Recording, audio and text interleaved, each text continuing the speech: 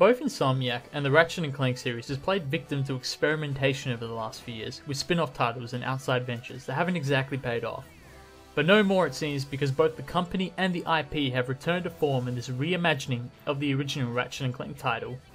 Tied in with the film of the same name, which itself is based on a 14-year-old game of the same name, this is Ratchet and Clank back the way it's supposed to be.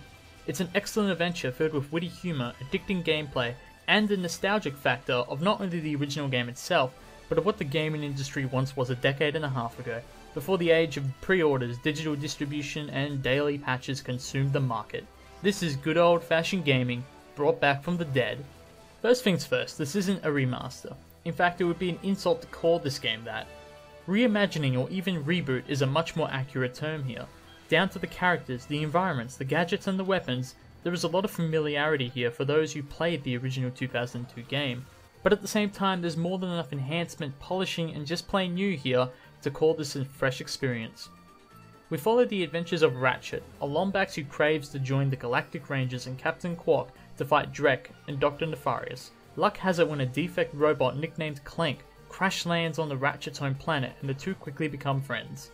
Together they join the Galactic Rangers and jump from planet to planet, saving the galaxy one step at a time. Now, some of this may sound familiar, but there are quite a few key differences in the story beats.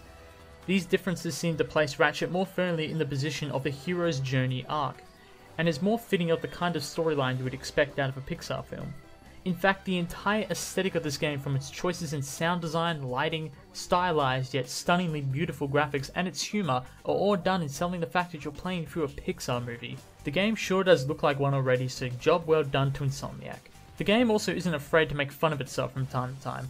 It knows it's a game based on a movie based on a game, and it knows how silly pre-order bonuses are in this day and age of gaming. But again, this game is absolutely gorgeous, and it doesn't take a pixel counter to be able to see that. Gameplay here looks like it's ripped right out of the latest CGI film, and its colourful, vast array of planets only helps players marvel at its beauty over and over again until the end credits. The planets not only vary heavily on its looks, but also its design. While some more linear map designs are beat for beat identical to that of their PS2 counterparts, others are more fresh takes and even open up the playground from further exploration. Some maps even require a jetpack just to explore the full range of what is offered here. Now, before I wrap up the presentational part of this review, I want to mention that while the story is fun, it felt like it wasn't fully fleshed out in the game.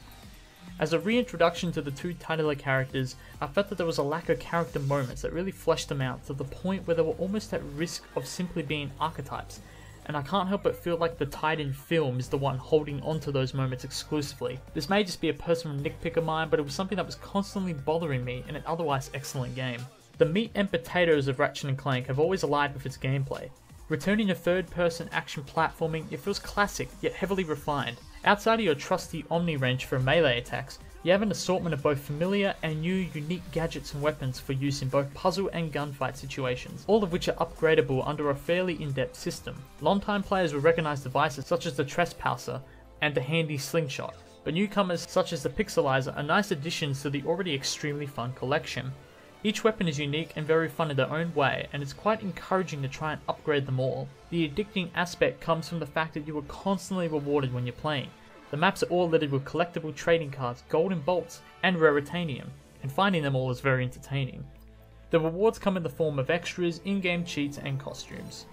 Conservative players may only need 2 or 3 playthroughs, including a run-through challenge mode, to be able to platinum the game, but be careful as you progress, because the save options are very limited, and you can't make more than one save at a time. Every now and then you get moments to fly around into your ship and battle aerial attacks. Other times you get handed over control to Clank, which consists of somewhat repetitive puzzles. These Clank sections slow the game down a bit, but it doesn't hinder the otherwise responsive and satisfying gameplay. Ratchet and Clank is a fantastic game, feeding our need for addictive and simply fun gameplay, reminiscent of platformers from at least 2 generations ago, with the presentational quality rivaling that of the current top-looking CGI films. There is a lot to marvel at with this reboot. It's very welcoming to both newcomers and long-time fans alike, and for the price, the amount of content is well worth your money. I absolutely recommend you pick up this game, as it's one of the best PS4 exclusives out at the moment. With the Ratchet and Clank franchise back at peak, it's leaving a very hopeful future for not only the franchise, but for the long-lost platforming genre, because this is a step in the right direction. Thanks for watching, I'm MegaGamer, and for more gameplay videos and reviews from me, subscribe and stick to my channel.